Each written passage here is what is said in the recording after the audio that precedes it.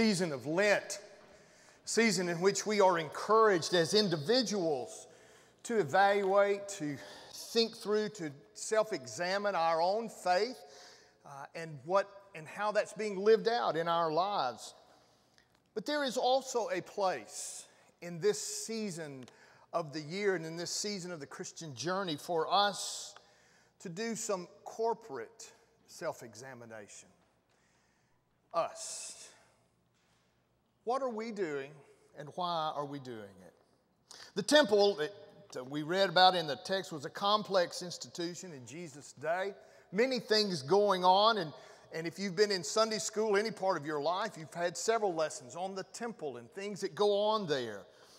But at its heart, the temple in Jerusalem was God's permanent dwelling place for those of God's people, a sign of the promise that God had made to them. The sacrificial rites that we have heard about and hear, the doves and the donkey and the cattle and the sheep and all of those things were administered according to the Bible. They were doing church as the old scriptures had indicated. And Jews from everywhere, remember now, this is after the exile, and so many of those Jews never returned home to live, but they would come back at particular times in the years for these festivals, and especially Passover. So the temple was a significant symbol that bound up Jews to their identity together. It was a holy place, a place where human life and divine presence met. But evidently, somewhere along the way, something changed. On this particular day, Jesus enters the temple, not his first time. But he finds what one would expect during a pilgrimage to be going on. Just like anyone who's been in church typically over the last 20 or 30 years steps into ours, and there's some familiar things that they go, oh yeah, okay, I see we're singing some, I see we're reading some scriptures, I see people are gathering, I sat in somebody's seat and they told me to get up. You know, there's all those kinds of things. The vital trades are in place for the necessary exchange of the monies and the animals and the grains for the required sacrifices. Nothing is out of order at this point. That is, until Jesus makes a scene. This word tells us that he grabs a whip and he starts disrupting everything, turning over tables, running animals out, literally raising his voice very loudly and telling people to get out. And here in John has Jesus speak different words than the other three Gospels, Matthew, Mark, and Luke. There, the words, we know them somewhat by heart, you have made my house, a den of thieves. But not here. Jesus speaks different words as John records them. Here he says, my house is not a marketplace. I don't doubt that there was not corruption. They were human beings. We corrupt things. That's part of our nature. But Jesus seems to be concerned in the Gospel of John with something other than just the corruption. He seems to be concerned that the business of church has replaced the purpose of God's church. And so after all these years, I wonder again, does the question still need to be asked? In our efforts to keep attendance up and the coffers full, are we turning the church of God into a marketplace?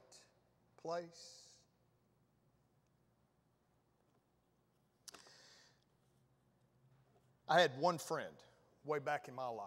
Just kidding. I had three. But this friend and I had worked together to do a lot of recreation events in several different states for young people in particular. He was very good at what he did, and it was a privilege for me to work with him. We had a good time putting together large events for state camps and those kinds of things, and he was a large man. I mean, really big guy. He called me one day and he said, Stan, I have the opportunity to go to Nashville to begin working in the church recreation department, which was then called of the Baptist Sunday School Board. That is now Lifeway. And by the way, the church rec department's not there anymore. But then it was a wonderful, exciting place. It did a lot of camps and a lot of things, and he was really excited. I could hear it in his voice. And I felt excited for him. He was the kind of individual who was so excited about going and taking recreation as a way to reach people for Jesus. That was his heart, and he did it well. It was about a year after he had been there, not quite a year. I had an education conference at the Baptist Sunday School Board, and so I was there. I was hoping to run into him, and I did. I ran into him in the hallway. We greeted each other. We kind of asked about our families. We checked in with each other, and I said, well, man, how is it going? Now, understand, big guy, gregarious, just he walks into a room, and just immediately everybody knows that he's there. He's just a wonderful guy. But I kid you not, I asked, I said, how's it going? His whole countenance shrunk. Here's a guy about 6'3" in both directions. Huge guy. And he almost shrank down to the size of a small child. He said, Stan, I thought I had come here to help people learn how to reach other people for Jesus through recreation. But I've discovered we spend all of our time and all of our energy creating new things to sell to churches. And he said, I can't stay here much longer because it's simply about selling. I've never forgotten that. And I wonder still today if that is not something that is happening all across the place. You remember that old church camp song? In fact, we sang it. They'll know we are Christians by our love. When was that not sufficient enough? It seems today that maybe the song we would be better off singing is, they'll know we are Christians by our mug, or our Bible cover, or our t-shirt, or our jewelry, or our wall decor, or our bumper sticker, or any of the other thousands of items that one can purchase to say, I'm a believer. There's a fine line here.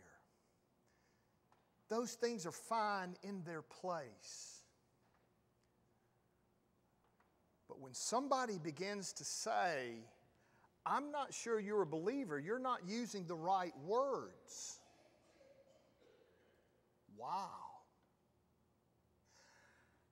I don't really know if you're interested in this because I don't ever see you wearing something or carrying something. You see, external religion, things that are concerned with out here, will always be compulsively obsessed with prestige and privilege and power. Micah reminds us in that Old Testament text. In fact, not only just Micah or Amos, which we're studying right now, a series on the minor prophets, and you can pick any of the minor prophets at the end of the Old Testament. And one of their key elements is, folks, you're getting the cart before the horse. You're getting the purpose lost in what you're doing. Oh, you're doing great worship. Your style of worship is fabulous.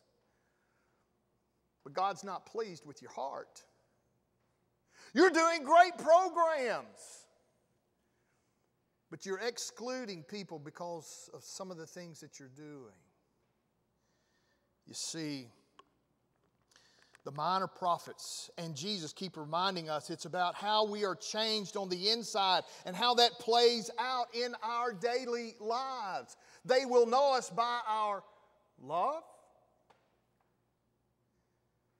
I've said it before, but let me ask you again. For restaurant workers, for a lot of them, what is the worst meal and day of the week? Sunday lunch. It just is. And they shall know us by our Bible covers, by our church clothes, by our bulletins. They know us by how we act, what we say, and what we do.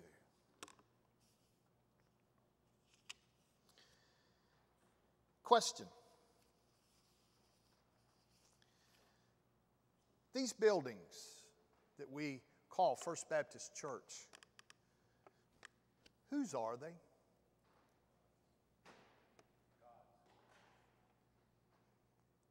Whose are they? The programs that we do, whose are they?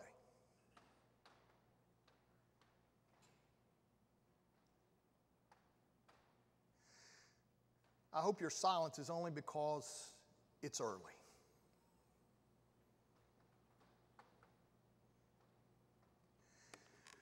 We have been entrusted by God Almighty with these buildings, with these ministries. All of this is God's. And when we keep this central, then church becomes what it was meant to be, both in Jesus' day and ours. It becomes a training ground for our life back out in the world. It is where we find encouragement and nourishment and strength, as George was reminding us, to go back to our main mission. What does Jesus say at the end of Matthew? Go ye therefore to the local pew and sit down. What does he say? Go ye therefore to all nations. Our faith is a moving faith. It is outside of here. Church is the place where we are reminded that Jesus is the presence and purpose of God. Jesus alone is the best understanding of God, the clearest interpreter of Scripture, the only person to follow. Again, you can put everything and anything out there and listen to good scholars and to each other, but in the end, we must listen to the words of Jesus and follow those words, or we have stopped being a church. Because the church is the body of Christ in the world. It's really pretty simple why we come to church. We're the body of Christ. And we come here to learn these things, first of all, to love God. When we were singing that song, Better Is One Day in Your House Than Thousands Elsewhere, and I thought, how many thousands are elsewhere today? Folks, we're not communicating very well, are we? I don't know, Tom, if it's still the same, but I know in Virginia we did a study there. On any given Sunday, if everybody who was a part of any church, all denominations, if everybody was in church in a local, in our county or there was still 75 to 80% of the county that were not in church. We don't come because of guilt. We don't come to check it off. We come to love God and to learn to love others and to learn to be inclusive, not exclusive. My house shall be a prayer of house for all. And when Jesus is hanging on the cross in a few weeks, we're going to hear Jesus say, Father, forgive just those who come to the temple and to the church and who are trying to be good Christians. They don't know what they're doing. Father, forgive all of them. Even those who put me up here. And you know what that means for us? even those who have hurt us, those with whom we are afraid, those we don't understand, those we're not sure what's going on. God says, this is my house.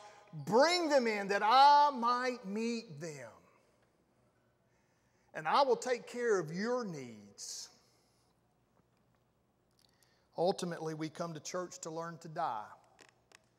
I've often thought of putting that out here on our church side. Join us in church Sunday and learn to die. You think our parking lot would be full? My guess is some of you would not be here. Isn't that what Jesus said about his place? Are we focused fully on God and the way of the cross? Or are we trying to take matters into our own hands by gussing up the gospel, dressing it up really nice, and spinning and creating the latest exciting faith experience that you too will want to buy? And if you come now, you get a special deal. It's a fine line. I understand it. But today, Jesus says, be careful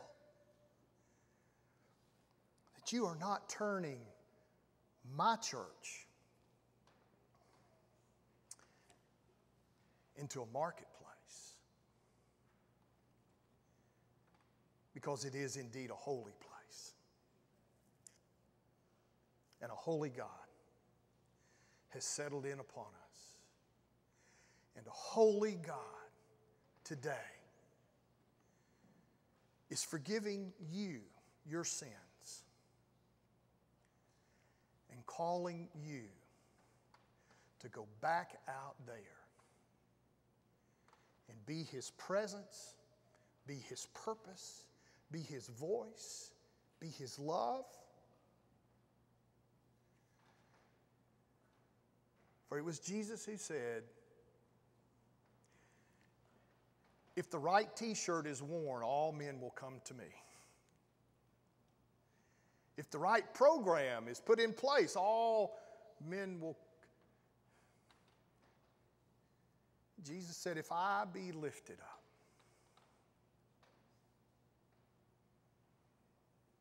in your life and in mine, may it be so. Lord, we come this day giving thanks. We come this day grateful. Grateful indeed that we live in a land that still allows us to make a choice about worship. Thank you, God, for the large number of churches and gathered congregations. Thank you for the setting aside of the schedule to just pause and stop and be reminded. Thank you for your Son, Jesus Christ. And so we ask for forgiveness. And it seems there are 1,000 other places we would rather be.